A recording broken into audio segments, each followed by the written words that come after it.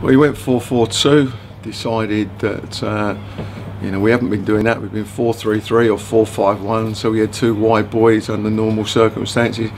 We decided to try and put two up top today with Scotty and Connor, and I think it left us a little bit lightweight in the middle of the park at times. That's why they had probably a reasonable amount of the ball.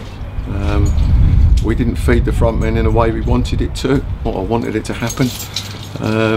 But we wanted to be positive. We spent most of the season trying to make sure that we were tight and not give too much away. So we decided to be, today to be a little bit more expensive. And I've got to say, it didn't really work. That's a disappointment. I think Sean done well on wide situations, be a little bit narrower, and therefore the other became lopsided. So more food for thought. You've got to have the right personnel to do these things, and we felt today it was a mobile, good football inside. I mean, lads are very unfortunate to get left out. There's a couple sitting on the bench who done well last week, but I think that's the strength of the group at the moment. Now, there's me standing there saying I think the group's strong, and you look at the league table and everybody will turn around and say no, you're not right. The fact of the matter is, we've turned a few players around in recent weeks, and we will continue to work to improve it. And sitting with what we done at home in previous weeks has proved unsuccessful.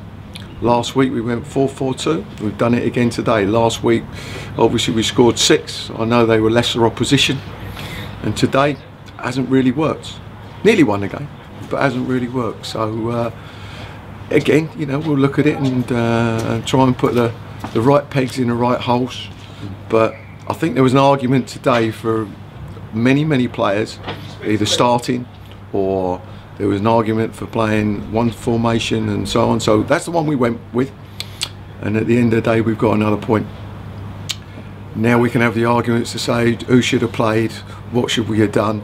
The fact of the matter is that's what we stuck with, and now we'll look at Boreham Wood next week, and do we do the same? Do we change it? Do we change personnel? Well, they're all things we'll think about during the week, but now we've got a game on Monday night, and we'll try a couple of other little things now.